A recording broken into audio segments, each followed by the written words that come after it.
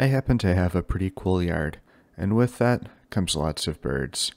And I like to feed them, but when you feed birds, not surprisingly, you get squirrels.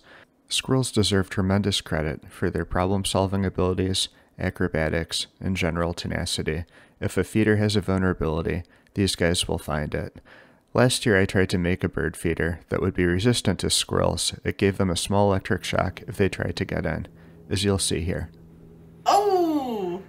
Huh, it works. Wow. I'm gonna try closing the circuit here and see what happens. Whoa, oh dear God. That's pretty drastic. Now it's prudent to point out that the shock that you just witnessed was not actually used on squirrels. For that demo I had a microwave transformer hooked up to create the arc. What I actually used was an electric fence energizer that's geared towards small animals. It gives them a shock, enough for them to reconsider their choices, but it doesn't do any lasting damage. That original design had a few major faults that sent me back to the drawing board. Most importantly, squirrels figured out how to get into it. The electric fence energizer delivers a momentary pulse every second or so, and you saw how short the electrodes were on that upright. So if the squirrels ran really fast up the pole, they could get past the electrodes without getting shocked. The other design fault was that it was kind of flimsy. The big hopper feeder that you see right now was too heavy for it. Also, I didn't like the way that the thing attached to the deck. It made it difficult to clean and refinish the deck, so the new design attaches from the bottom, so that's no longer an issue. Here is the latest iteration of my bird feeding setup. It's set up to accommodate 4 bird feeders. You can pretty much tell what's going on from looking at it. It's not too complicated. What makes this thing a little bit unique, though, is how it's set up to defend the feeders from squirrels. If we get in a little bit closer here, you can see that there are 2 wires spanning the length of this thing.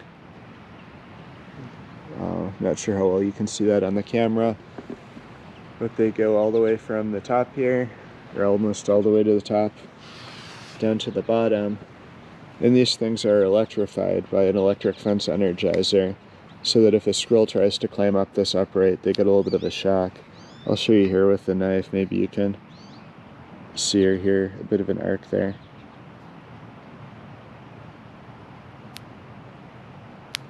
There.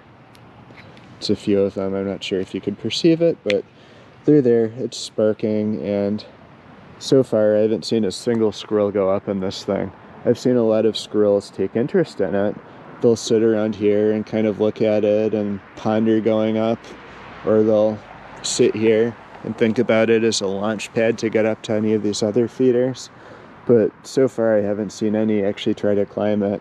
And for a squirrel to not try to climb something, well, it's kind of indicative that maybe it's tried and it's learned a bit of a lesson. This is Present Kurt coming in with a bit of an update. Right now it's January 23rd. This original footage is from the fall, but it's been here for a few months now, and I've seen 2 squirrels try to get into it. They take a few steps up at most, and then the fence energizer sends its pulse of electricity, and they jump right down. There's no evidence that any squirrel has never actually made it into the feeder, so I think it's safe to call this thing a winner. Anyway, as far as powering this thing goes, I mentioned it was powered by an electric fence energizer that's located over here. You can see a little red light on it that flashes periodically. That's just indicating that it's sending a pulse of electricity through these wires down under the deck and onto that guy. Let's head around down below and you can take a look at the rest of this setup so you can get a better idea of how it's constructed. One design criteria element that I wanted is to have something that I wouldn't have to move in order to power wash or refinish the deck. This kind of accomplishes that because it doesn't interact with the surface or the railing. It's all just kind of self-contained here. Here you can see the process of refilling these feeders. I've got my bin of seed here and this hook that I've constructed that I can use to get the feeders down from the upright. Just set the camera aside and go.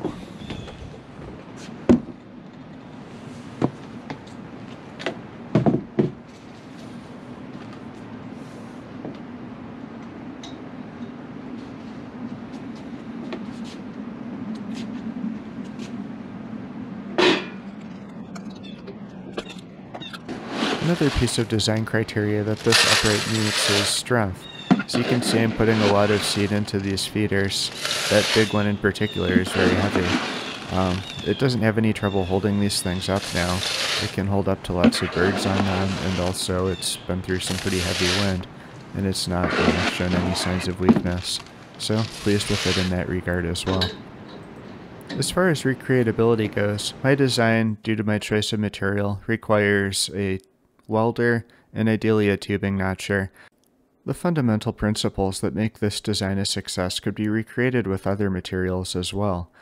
There's no single right design or no single correct material, so come up with something that works for you and the material you prefer to work with, and happy building and happy birding.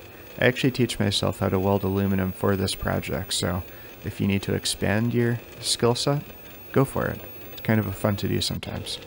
If you enjoyed this content and would like to see more like it, please consider liking and subscribing. It costs you nothing but lets me know that the content was well received. Thanks and have a good one.